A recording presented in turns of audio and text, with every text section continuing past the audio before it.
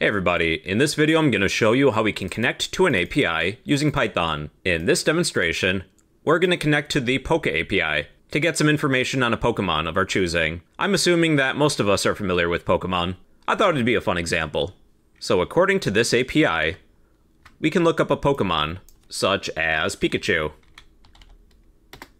Then we can get the stats for Pikachu, such as Pikachu's name, height, ID number, and all sorts of moves and abilities that a Pikachu may have. We will need this URL, but we'll handle that later. Our first step is that we're going to import the requests library to make an API request. However, when I run this, I have a module not found error, no module named requests. Requests is one package we'll have to install. It's not normally included with the standard Python download. If I was to go to my project folder, go to my virtual environment, library, site packages, there is no package for requests. We'll have to download that. With PyCharm and VS Code, there is a built-in terminal that we can use. To download the requests package, we can use pip. Pip is a package manager for Python. It's normally included when you install Python. We'll type pip install requests. It'll take just a second. And now we have that package of requests within our project folder. If I run this again, that error goes away. Process finished with execode 0. That means there were no errors. Going back to our Pokemon API, we will need this URL. Let me zoom in so you can see it.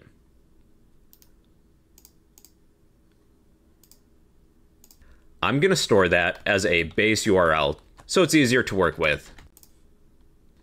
For convenience, I'm going to create a function name. Get Pokemon info. To get some info on a Pokemon, we'll have to pass in the name of a Pokemon. For now, I'll write pass. Outside of this function, let's say we have a variable of Pokemon name. Pick a Pokemon. I will pick Pikachu for now. Then I will call the getPokemonInfo function. Then pass in my Pokemon name. Remember that your parameters can be named different than your arguments. When you send data to a function, you can rename it to something else, temporarily. Now that we have the name of the Pokemon we would like to look up, we can complete the URL. This will be an f-string. So with our Pokemon API, we have the base URL, followed by the word Pokemon, then the name of a Pokemon. So we have the base URL. I'll add a placeholder and insert it, / the word Pokemon, / the name of that Pokemon. In this example, it's going to be Pikachu. We now have the full URL. We'll access the request module, use the get method, and pass in that URL. This method is going to return a response object, which I will assign to response. Response is a response object. And I'm just going to print our response just to see what we're working with. Here's our response object. It has a status code. This is an HTTP status code of 200. 200 means the response was okay. Here's a few examples of response codes. You're probably familiar with 404, not found. So we are looking for 200. The response is okay. After we get our response, I'll add an if statement. If our response object does have an attribute of status code to read what the status code is. If this status code is equal to 200, that means the response is okay. But for now, I'll write pass. Else, I'm going to print the following. Else, I'm going to print failed to retrieve data. And I will print the status code of the response object. So temporarily, I will print data retrieved if it was successful. I can't spell. Okay. We have our data. Data was retrieved.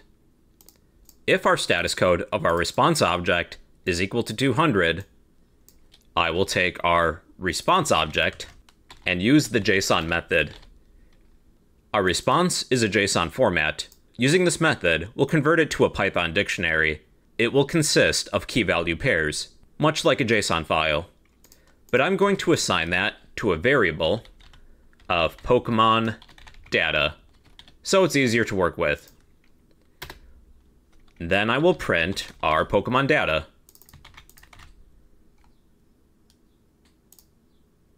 So here's the data on Pikachu. It's really difficult to read all this.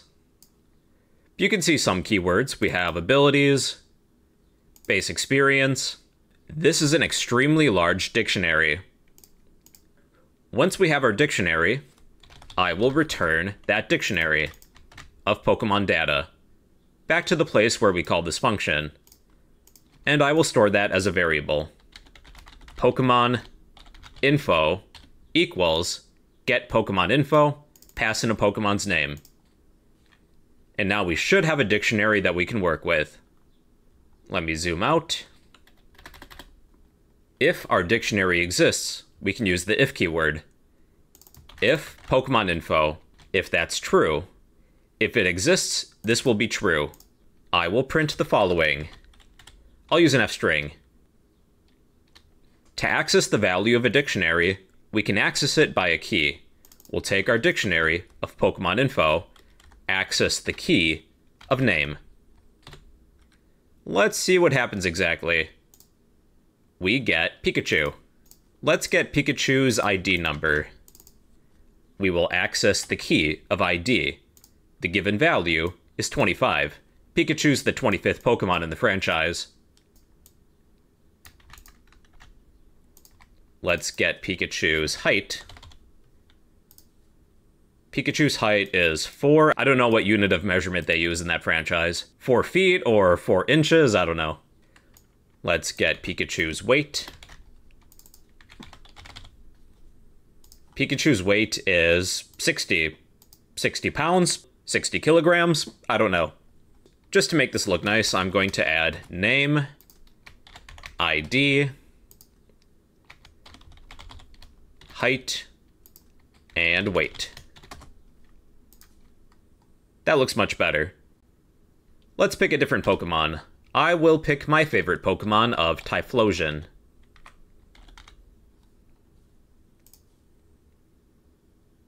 Failed to retrieve data. Does that have to be a lowercase t? Yes, it does. Okay. So name, Typhlosion. I'll follow the name with the capitalize method to make it capital. There we go. So my favorite Pokemon is Typhlosion. ID is 157, Typhlosion's height is 17, and weight is 795.